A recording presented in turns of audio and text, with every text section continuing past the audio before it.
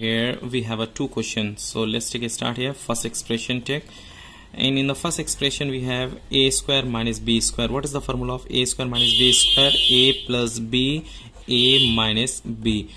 Now look at second expression. In second expression we have a cube plus b cube. A cube plus b cube. What is the formula of a cube plus b cube? A plus b, a square minus ab plus b square. Now we have to find out HCF and LCM. So what is the HCF here? A plus b, because this two is common, so we can write here a plus b.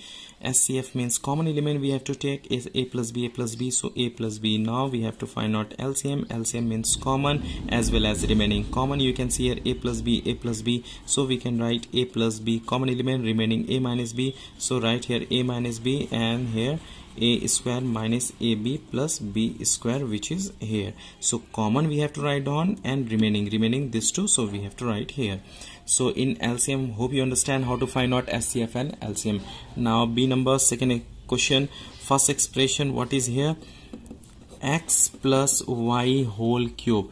I told you before also, if question in the form of whole cube or whole square, do not use formula, so no need to use formula. In second expression also, what we have? X minus y whole cube. Here also no need to use formula because question in the form of whole cube. Now what is the HCF? HCF means common. Common means, you can see here, what is the common here? In this two expression nothing is common, so we have to write on 1. Now LCM, nothing is common, so remaining we have to write. What is the remaining here? X plus y whole cube and x minus y whole cube.